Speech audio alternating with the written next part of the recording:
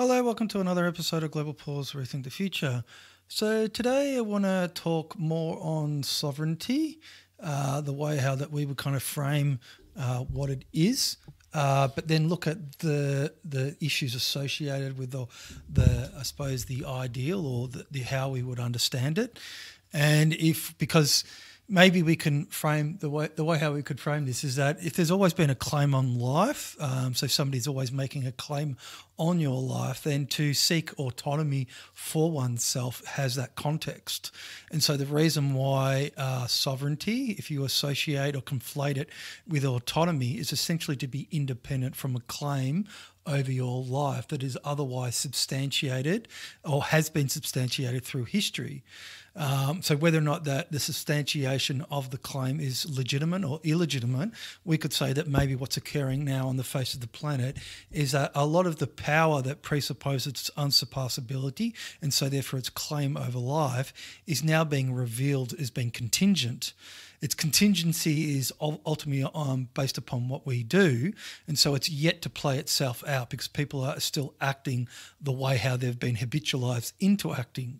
And so if you think of it like that, then even if you presuppose a form of sovereignty or autonomy for yourself, are you really addressing the issue at hand, or are you actually substantiating the claim? Because to presuppose this sovereignty is to, especially when it's in reference to an ideal, we could say that sovereignty is an ideal, but how is that ideal of sovereignty also given in context to another ideal?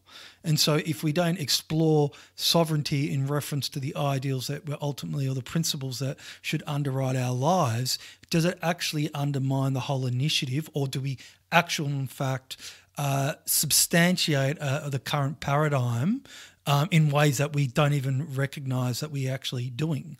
And so to look at the understanding of sovereignty is important because it ultimately relates to our actions, but then our actions obviously is determined by what we're ultimately focused on as far as other ideals go. So if we look at, say, sovereignty, now people think of to be sovereign is that sovereignty is always in reference to the political understanding of what constitutes it. So, if you understand that, we always think of sovereignty as kingship. And so kingship is a ruler that has dominion over a territory, as it were. Now we could say that to be sovereign is to have a sense of autonomy over that, but then it means to say that you either got vassals. So it's the relationality that is a determining factor when you are understanding your sovereignty. Because if you're understanding your sovereignty in the sense of a king, let's just say, use the king as a classic example, then that understanding presupposes a way of interacting with other sovereigns. All right, so other sovereigns. So the nature of sovereignty is a kind of impoverished way of understanding life. If the model that you are looking at, the way of substantiating autonomy, ultimately has its antecedents within kingship, and you only have to look at the relationality that kings v. other kings has actually created on the face of the planet. So whether or not you're looking at, say, from the aspect of war, or then what's the kind of relation that kings, say, engaged in? So they had emissaries that were meant to engage the other lord or the king, and so therefore approached them from the station as such, and whereby maybe through, say, alliances. So the relationality is an alliance. So think of what an alliance means in that context. Alliance is about preserving the presupposition of your domain or your realm, as it were. And so therefore the alliance is a way of maintaining your realm in reference to another person or king that's maintaining their realm.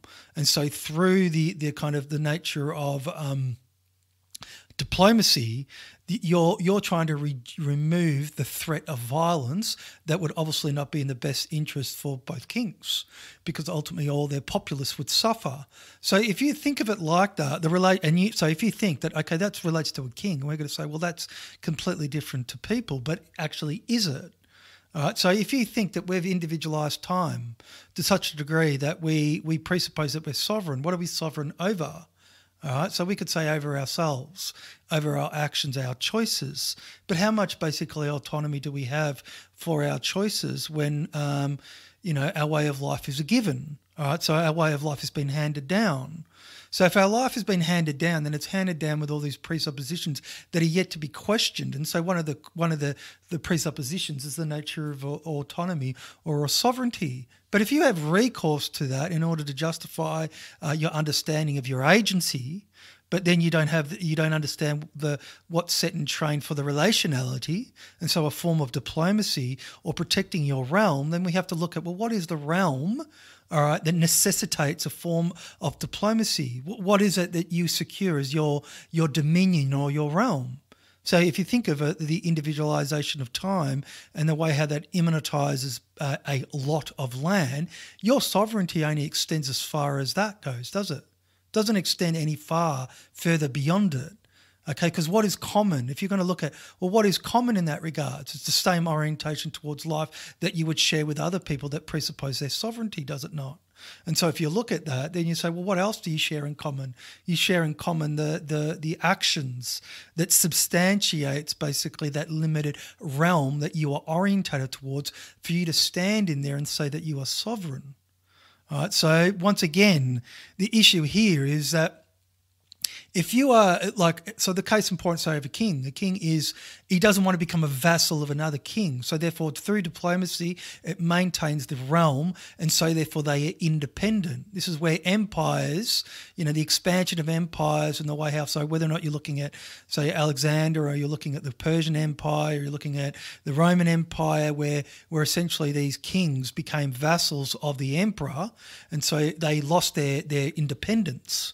So the key point here is that sovereignty is always held in reference to the independence that's presupposed when you're securing your realm, especially when it runs up against other sovereigns that presupposes their unsurpassability only extends as far as their domain goes. Okay, so the case in point here is that they bound together. But then if you draw it back and you relate it to an individual's life or the marginal form of life that we inhabit being a consumer, that means to say that ultimately your sovereignty is orientated towards your independence. So independence in this case means what? You cannot be leveraged. You have a sense of autonomy, all right, of agency that is not corrupted or is not marginal, or it cannot be compromised. So once again, then we're forced to ask: is the way the way of understanding sovereignty and our understanding of independence, does that facilitate that? Does it achieve the ideal? Does it achieve the independence that presupposed? Or does it rather compromise it in ways that you just simply will not be cognizant of, because you've been sold on a story of it that has its antecedents within the history of, say, kingship, and then you understand the relationality that's set and trained when you are presupposing your independence or your realm that you are protecting. So the case in point here is that if you don't give due regard to that, then ultimately what you set up is a way of substantiating the marginality of the form of life that's presupposed. And so this issue is a spiritual issue. And so if you look at the spiritual community, in inverted commas, and you understand that people talk about sovereignty at length, right? How do they define sovereignty? And if they're talking about the nature of autonomy or the nature of being, say, a protector, as it were, then all these things are inherently got to do with the nature of the way how it's been defined in history. All right, so because sovereignty is a political concept, or you can say it's a religious concept. So once again, if we're going to understand what we are trying to potentialize for life, we have to look at that sovereignty in reference to the exceptionalism, all right, that it's presupposed within the concept. Now, the presupposition of the exceptionalism is completely different to the securing of a realm and the independence from a claim, whether or not it's imperial claim or whether or not it's another king that's wants to expand their realm at the expense of, yours, as it were. Completely different. So in that context, what you're looking at, so what you have the scenario of the exceptionalism. All right, so the exceptionalism here is over life.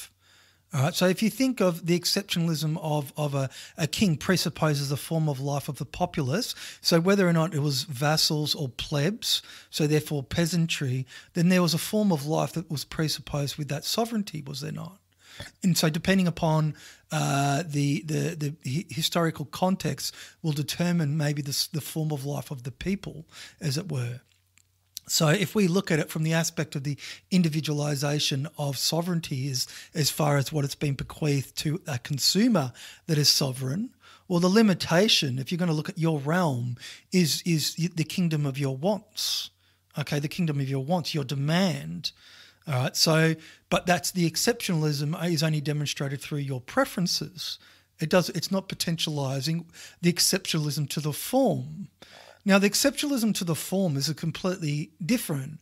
So if you're looking at the way how you're potentializing the form and you're looking at, well, to potentialize a form is inherently creative, then you are literally looking at the creativity that's set in train, that is the potential for a world. Now, a world is something where kings or realms are given within, we can say. So let's explore that. So if you say, let's say that you have a scenario, and this is why our way of life is spiritual, and you can understand it, and you can understand this from a Christian point of view as well. When you're looking at, say, the way how Christianity spread through the Roman Empire, because if you had a spiritual kind of movement within that realm, within the empire, and so there were different kind of vassal states to a certain degree within the empire as such. Or tributaries or vassals or however way you just want to describe it, and yet you had a spiritual kind of story, or a story that was spreading, and that was facilitated through the imperial kind of domain of Rome. What you have is that you have a way of any kind of principality, as it were, or any kind of domain that may have been within the empire. It's potentializing basically something within the milieux, the cultural milieu, because there's obviously all different kind of cultural milieux, say, within that, the imperium that basically reigns. But then ultimately what it's doing is potentializing maybe an understanding of life, and so therefore a particular form of life. Now, Christianity was not obviously successful in any way, shape or form, because it didn't address any of the, if it's an eschatological, say, movement within Judaism, and, a lot of the sayings attributed to Christ kind of paints him as an apocalyptic kind of figure, and the world is nigh kind of scenario, and that, you have to kind of sell up all your worldly goods in order for the kingdom of God that's near at hand. Then that apocalypse doesn't lend itself towards the temporal realm or to earth. And maybe that's one of the otherworldliness of the movement, doesn't lend itself towards crystallizing essentially the spirit of God through history. It's kind of it's what it's done. It's actually kind of suffered an inversion, because the other worldly is eventually become immanentized to such a degree where it's marginalized life, whereby we are spectres or ghosts, and that's literally just through the way that we economize something that doesn't exist. So the scenario here is that, you can use Christianity in the way how it moved through, say, the Imperium of Rome, to understand that these domains. So let's look at it from the aspect of, say, of the where we are now. So we have the same scenario. We have all these different countries. You have all, so they just presuppose a form of life, which is a consumer. All right. So the extent of agency is limited to your demand. You don't create the world, and people are sold on that way of life. So if you had the scenario that you have a way that's ennobling or is engaging people with a story about that they're more than their wants, but they can actually create the world, and they set about doing that, then ultimately what's occurring there is that you're changing the form of life. But you're changing the form of life within basically a realm of the sovereignty that's presupposed there. Now that sovereignty is always held in check or against the form of life that's presupposed. So whether or not you're a pleb or whether or not you're a serf, that's the presupposition of that form of life that was given within that milieu for that sovereign or prince or whatever to presuppose that it had vassals. All right, so the case here, so a consumer is like I said, is an imperial form of life that's spread right around the globe. That is the denominator for life, but then that form of life is given within specific different realms. Okay, so therefore, if you potentialize that form of life, the form of life is shifting, and so therefore, in reference to basically sovereignty that is presupposed within that realm. So the case in point here is that, but how does that work? If the person is making an exception to the form of life, then they're potentializing their life beyond their management, beyond the management that's presupposed in that realm or the nation, as it were. Let's put it in just a nation. It's no longer a realm. Let's just call it a nation. All right. So that means to say that there is a potential anomaly that's occurring that is actually undermining the power of the state, all right, or of the nation, as it were. If you're going to conflate the nation with the institutions that are basically that it is bequeathed, history is bequeathed it. So the context here is that your understanding of sovereignty, if you're relating it to the exception to the form of life, then it relates to your actions and the way how you produce yourself as such. Because a person can say that they're sovereign, and they can say that they're autonomous. But if their actions are marginal in reference to life, then the form of life that they inhabit is always marginal. All right? They might have the pretense to be indivisible because they presuppose that they're autonomous, but their autonomy is based upon a contingency of, say, securing wealth for themselves, and so therefore they can say that they have that certain element of autonomy. But the relationality is a key determiner here that indicates that the way how a person sells himself on their unsurpassability or their autonomy is always contingent in reference to the relationality. So if the relationality is commercially orientated, then what you said in train is the same kind of relationality that a king would have had in a certain kind of way. Differing in degrees because of the nature of what's set in train when you're looking at the relation that a king would have with other kings as such. But if you could think that the way how they facilitated maybe better relations was through trade, that was one of the key points. So it means to say that the relationality between one, say, principality or one, kingdom via another was done through commerce. So if you look at it from that aspect, your relationality with other people, if you're looking at it from an individualized perspective, is commerce. So that there's no spiritual kind of dynamism that is engendered as a result of that autonomy or that sovereignty. But because the exceptionalism is not potentializing the form of life. The exceptionalism is the exception to a claim over life, and that you presuppose if you have enough resources that you can be independent from the claim, that somehow that means to say that you constitute yourself as autonomous. But that just presupposes a form of relationality that you're beholden to anyway. All right, so the issue here is that the nature of the way how you understand sovereignty is problematic, because the ideal of independence is this thing that you're ultimately focused on. So if you look at, this is why when you're looking at the form of life, you're looking at literally your actions, and your actions implicate the relationality. And if they implicate the relationality, then that's the way how you are becoming indivisible as a person that is ultimately autonomous. But the autonomy that you become, it's not that you are seeking something in order to secure. What is the great security? Well, it's literally it's the story or the spirituality that is being realized. And the only way that a spirituality is being realized is through an insight into life in such a way that you can understand what you're releasing. And what are you releasing? You're literally releasing the creativity that you otherwise don't animate when you presuppose a form of sovereignty or independence from a claim that has its antecedents within history. All right, but you substantiate it all the more for your actions. So the case in point. So if we look at it once again, we're potentializing the form of life of the consumer, and you think that happens everywhere on the face of the planet.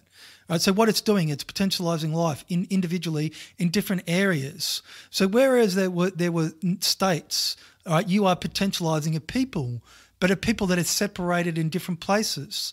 right? But that share the same thing. So you can understand that what occurs in that scenario is something that is very unique, that's never happened before. Because when the shifting of the form of life is starts to potentialize itself, whereby, well, what happens then? Let's say that you've got a place over in the States and there's one over in America, and you realise that you are the same because it comes from the same story, it's the same root, it's the same thing. What's the relationality that you set and train for yourself? Are you relating to each other through commerce? No.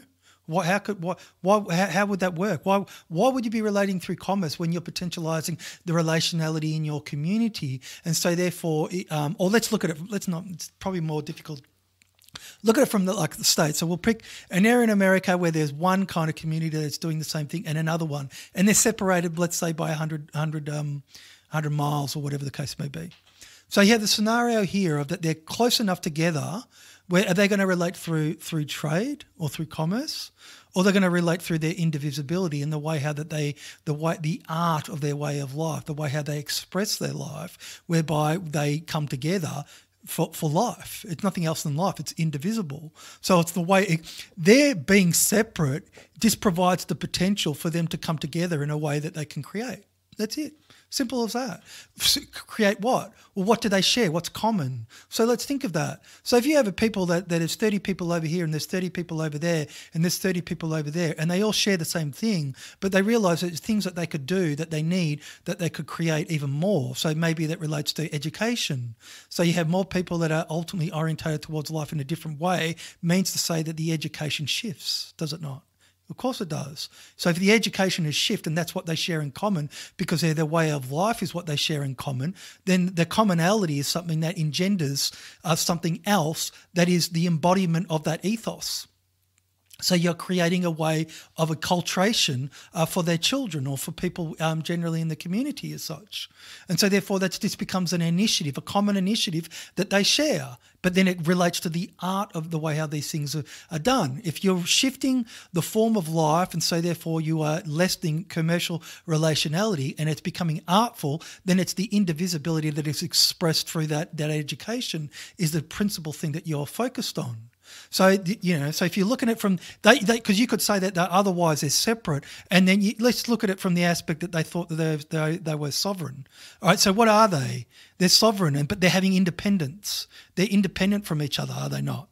If you're looking at it from the aspect of, say, sovereignty, from you as an individual, but let's say that they're a collective and they're individual, and so therefore they're independent from each other, and so therefore they presuppose their sovereignty or their autonomy. It's a completely different way, because if they're indivisible and they realise what they share is their indivisibility and they're coming from the same root, if I could use that term, it's completely different, because then it relates to, I always talk about the permeability or the threshold of where your indivisibility starts and ends. Right, because if that means to say that what they share something, and it's a way how that the boundary is where something new is created. Right, because ultimately they share the commonality, so they're pitting against each other because one presupposes they're independent and so does the other one because they're both sovereign. They have a realm. There's no realm. There's no realm because it's literally looking at the way how that you're indivisible, and so therefore you're removing marginality or boundaries out of what you do. So the principal thing here is that indivisibility is the key consideration. That actually, if you understand that, you understand that, well, independence means to say it's interdependence, and ultimately the independence that you seek for yourself as an individual, if you've individualized time, is really a common surpassing that you create with other people. And so once again, you're opening yourself up to the potential to animate this thing throughout the world. And yet through that, what you have the scenario, let's say you have that in the States, but then you have the same thing occurring somewhere else on the other planet. You have in Australia, you have in France, you have in all these places. They all share the same thing. Now, what happens when you have enough people doing exactly the same thing? They're autonomous. You could say they're autonomous, but they share that indivisibility as to what they're doing, and that's the commonality. There is no management. All right, it's inherently democratic, as I said. If you start to look at democracy from creativity, and that means to say that you're working from the ground up. You work from the ground up. It's a completely different way of understanding ultimately what we presuppose for life. And so if you do that, you are unmarketing life. You are removing the legitimacy of the unsurpassability of the state that presupposes it can manage people for ends outside themselves. And so through doing that, you lessen the binding on people, because that imperial form of life is what disciplines people. All right, you have a space, or you have a place where you share where that's not given and that's freeing. Then ultimately what you're doing is that you're freeing the fetters of civilization, planetary civilization, collectively, all at the same time, separated in space, different areas on the face of the planet.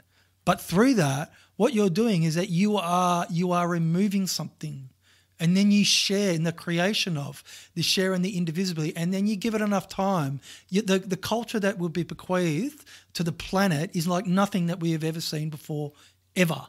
It is completely unique. And the only way that comes about simply is literally, it's just crazy, is literally through the way how you act, how we act. We either presuppose that we can economize time as a thing that is no thing, and so therefore secure our time as a supplement. If we don't potentialize the relationality for a common surpassing and through a higher order of cooperation, we will never hold that out for our ancestors as the bequeathal, our legacy. We'll never hold it. Because this thing, if it was to work, it's going to take obviously a while for it to feed through the culture at large to get to the point where the whole earth is given as one, but is indivisible. This is ultimately, and but you can understand, if that's the goal, indivisibility is the goal, think about how long it would take for the whole earth to be indivisible. If you start out in different areas on the face of the planet with the same common denominator, and yet, it's very marginal to begin with. It's only the vanguard, basically, of people that do that. It's completely, it takes generations for this thing to feed through the culture at large. But then it'll get to an inflection point where it'll just be that the ways of life, the ways of doing, the ways of being are so stark.